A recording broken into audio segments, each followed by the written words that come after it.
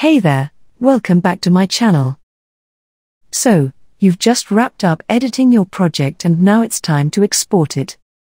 In this video, I'm going to walk you through the steps to ensure you get the best quality export possible. Let's dive right in.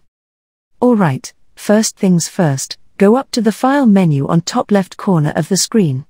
And then scroll down to Export. Then click on Media.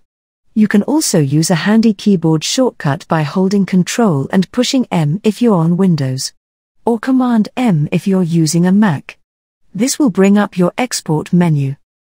Now, in the export menu, make sure the format is set to H.264.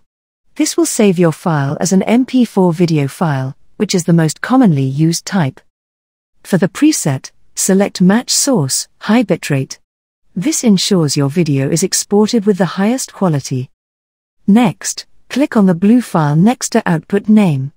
This will open an Explorer window where you can choose the file name and location to save your exported video on your hard drive. Now, if you want to further improve the video quality, scroll down under Video to the basic settings. Enable Render at maximum depth.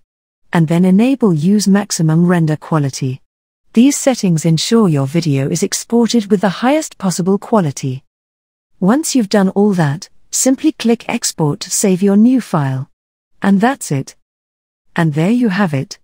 I hope you found this tutorial helpful for exporting your projects.